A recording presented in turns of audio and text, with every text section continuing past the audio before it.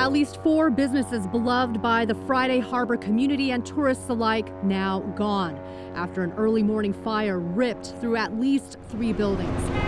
Gone are a tavern, the Crow's Nest Coffee House, and a kayaking tour company.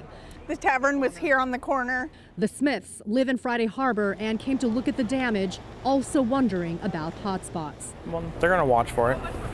That's what they're doing. Tony Smith is a volunteer firefighter with the San Juan Fire District, but didn't respond to this morning's fire.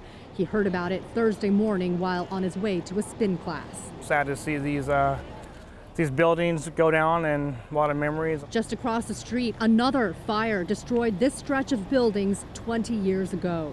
Where it was, the whole entire block went up. And they're heartbroken to see it happen again 2 decades later. You know, what are they going to do?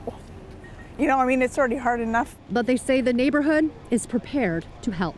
It's going to be very, very hard on those families. And, you know, it's pretty awesome that our community just came together and they're like getting GoFundMe started for them and whatnot.